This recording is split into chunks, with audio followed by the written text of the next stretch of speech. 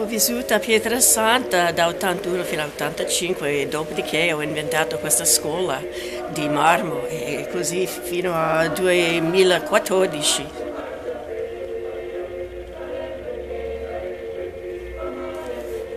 I lived in Pietrasanta with my daughter from 1981 to 1985, and then I started doing workshops there in stone carving. Motivation being to go back there and be in the town I love so much.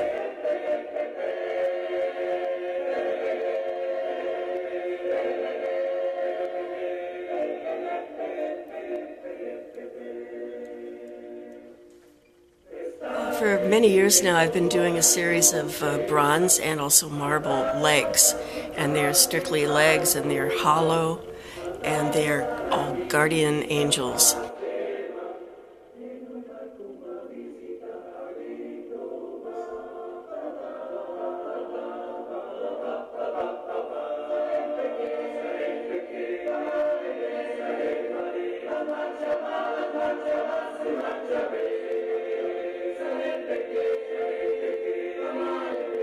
These legs, these hollow legs, they are spirits, angels that are either appearing or disappearing, and they're encrusted with the forest, leaves, vegetation.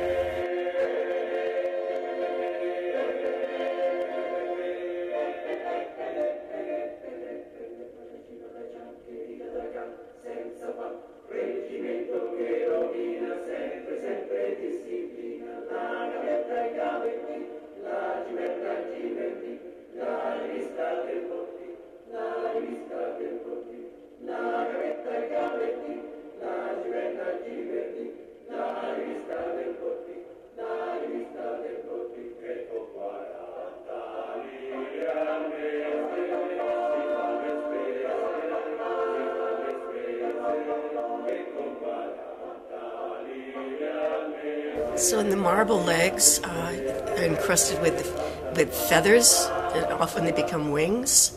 There's vegetation from the forest, and on some of them there are actual sea and land snails covering part of the body.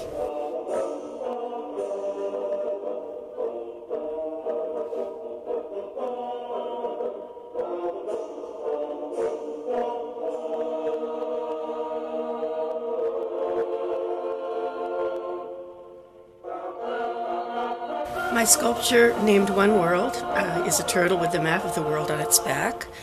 The turtle is a universal symbol of the heavens and the earth and the underworld. In essence, we are one world.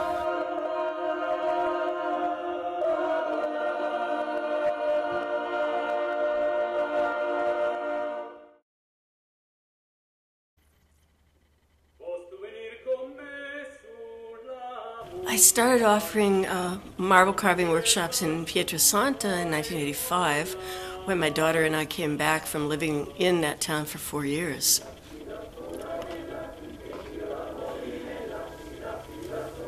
Initially, I worked with 2 Italian partners, and then I launched out on my own and started inviting various local artisans to work with me. And I was able to really offer a genuine experience for people when I worked with these amazing, amazing men who had been working in stone since they were children. Over the 29 years that I did workshops in Pietrasanta in the summer, I had hundreds of wonderful people that worked with us from all around the world. Lots of people from the United States, Canada, Mexico, Colombia, Zimbabwe, Nigeria, Japan, France, England, Germany. Oh, it was an amazing experience. I even had a couple of young people from Italy that I was able to give a special discount to.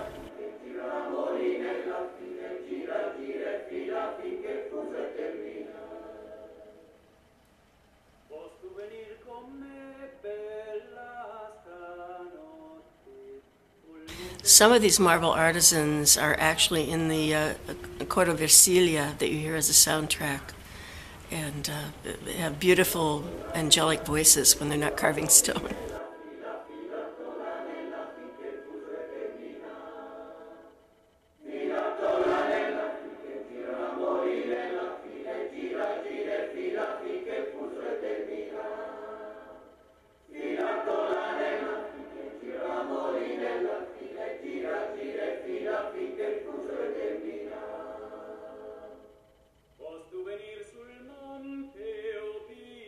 With the bronze legs, I've included straight pins and other sharp metal objects.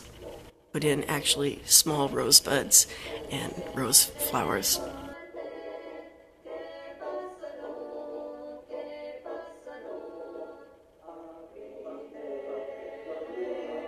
My sculpture Bacchus is a private commission that a man from Texas ordered back in 2001. And Bacchus is the Roman god of wine and revelry, and actually also a symbol of immortality.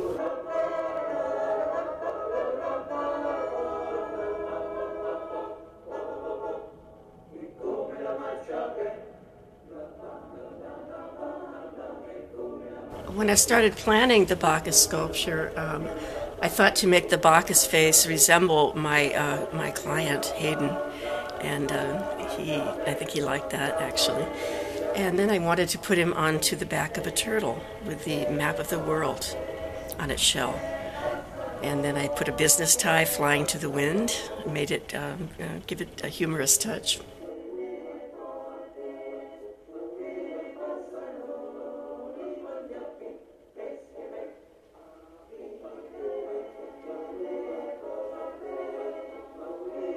You look closely at the details of the Bacchus in his crown and in various places around the grape clusters.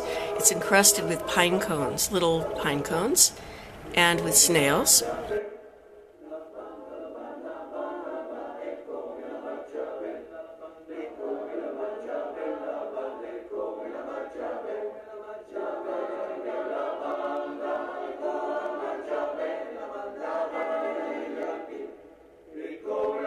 The pine cones are a symbol for immortality.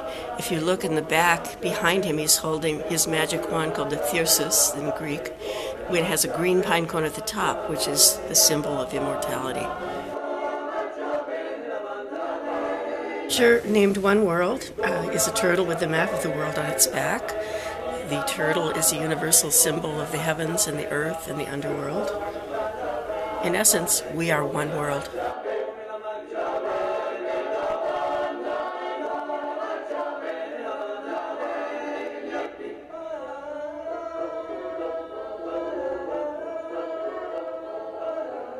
La mia scultura chiamata One World, un mondo, è universale per il simbolo del cielo, del mondo, della vita, e poi siamo soltanto un mondo.